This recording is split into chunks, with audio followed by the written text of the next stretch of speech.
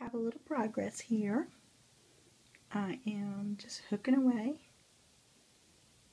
kind of at the bottom of it still,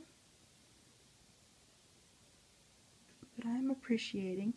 I'm moving vertically up, as you see. I've run out of the dark green, and every time I have to grab dark green, I've got to open another one of those little packets of yarn tufts, and my tub is full of other colors, so I decided not to open any more, and I'm just going to use the colors that I have until I need to open up another packet of yarn tufts. And what I mean is these packets where the yarn comes out and it's all mixed up. And I'll show you when that's not quite been taken apart yet. So that had like a little bit of green in it.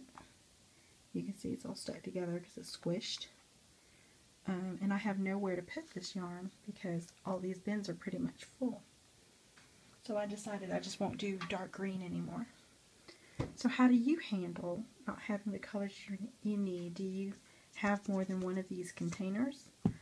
This is part of a Sterilite container, and I don't want to buy a whole nother 3 drawer setup to get this other container because I have 13 colors.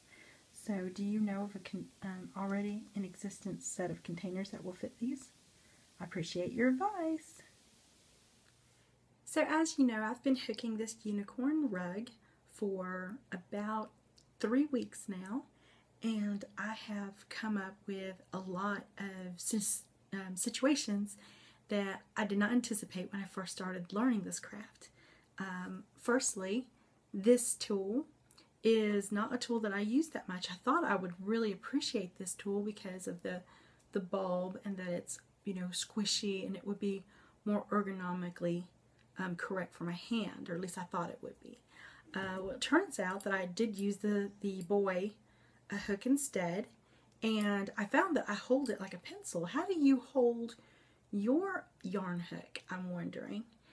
Do you hold it like a pencil? Sometimes I even hold it up on top of my fingers like this. Again, another pencil technique that I do, and I don't know why I do it. Also, I found that I wasn't going to be using crochet hooks to unhook yarn. I found that I could very easily just pluck out the yarn from the grid using my index finger and thumb. What else did I find? As you saw in the last video clip, I did run out of a color, and I found myself opening multiple packs of yarn, which got annoying very quickly. I've been part of I did join a forum on Facebook where I've shared these videos, and the people who do the yarn hooking or the rug hooking there are so talented, and it's so inspiring that I think for my second project, actually my third project, because I did promise that I would make another rug for my nephew. So this one's going to be for my niece because it's, you know, a red, white, and blue unicorn, and it's super cute. And I have a tiger because my nephew absolutely loves tigers, and I thought I would give it to him. The other project that my mother had sent me was a tiger. Now I haven't even opened it yet.